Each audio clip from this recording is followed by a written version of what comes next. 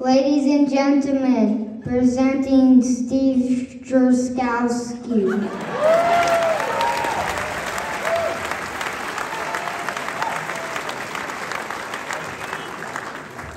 Thank you, Merle, and thank you, Zach. Great job, Zach. Thank all of you for being here today, and thank you for sitting through this long and arduous process. Thank you for going to caucus and bringing forward the leadership that we need in order to win this election. In order to win it not just by a little, but overwhelmingly. The red wave that is growing is going to be what we need to take Minnesota back again, to make Minnesota free again.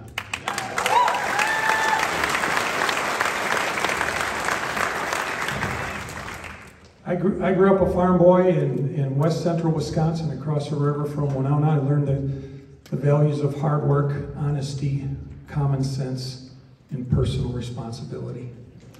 And those are the values that carry with me today and each and every day when I represent you in the Minnesota House of Representatives.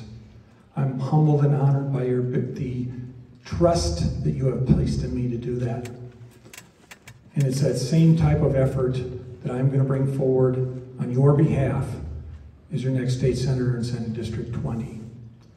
Now you might ask, well, what are the most important things that you need to look for in a candidate?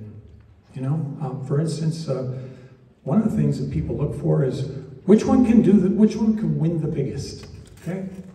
So I can tell you that I have worked in campaigns for 14 years in this state, from the northern part of the state to the southern part of the state, to South Dakota, to Wisconsin, 33 different candidates that I helped get elected to Minnesota House or the Minnesota Senate, including helping my opponent several years back.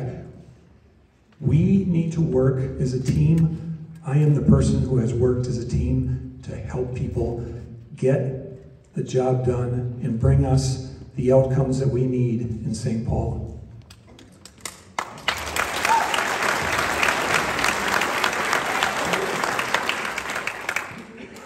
So, electability is the first one.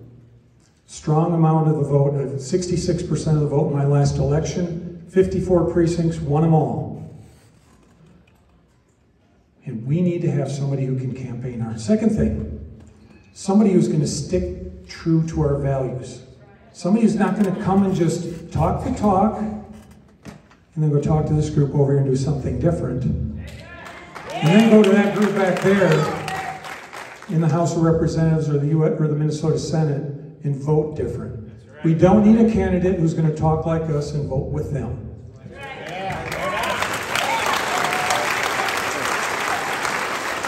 And ladies and gentlemen, I'm that candidate. If you look at the conservative scores from the Legislative Evaluation Assembly, I lead the Minnesota House and the Minnesota Senate there. In 14 years, I've gotten the award 10 times.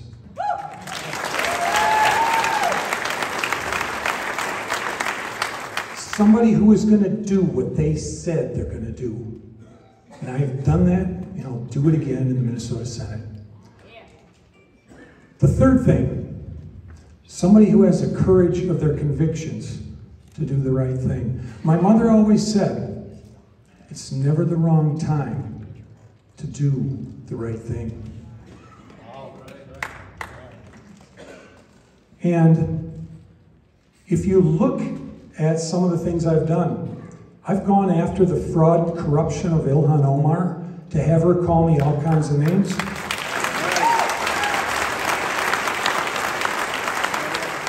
And I stood in there each and every time. And I can tell you, when we win the U.S. Congress next year, I already talked to Tom Emmer. My complaint in front of the U.S. Office on Congressional Ethics against Ilhan Omar and her 5 different frauds and perjury that she did, they're going to be heard.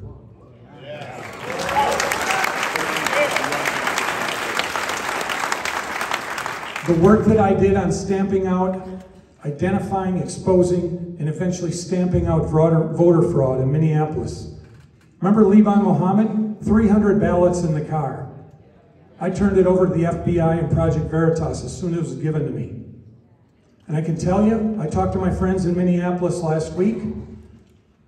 200 people who voted are receiving subpoenas. They received subpoenas.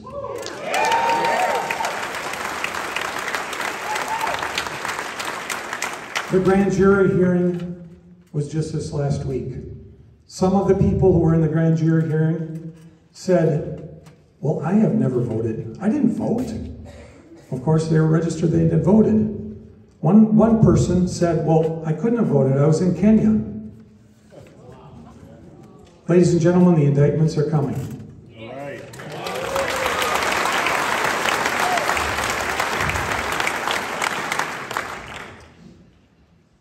So the last thing I want to mention in this area of courage is something that I did in the Minnesota House last year. I brought forward an amendment. We had a leader in the Minnesota House who worked for a multinational, or a DC lobbying firm that took money on behalf of multinational corporations to influence legislation in all 50 states, including Minnesota. My amendment says, if you are a legislator, you can't be a lobbyist.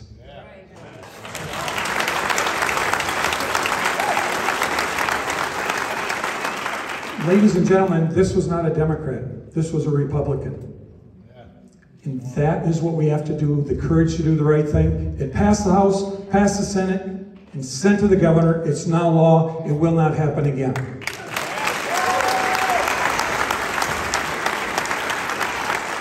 Ladies and gentlemen, we have a lot of work to do. Join me, join us, as we work to bring forward the changes on all of our issues. You've seen my communications.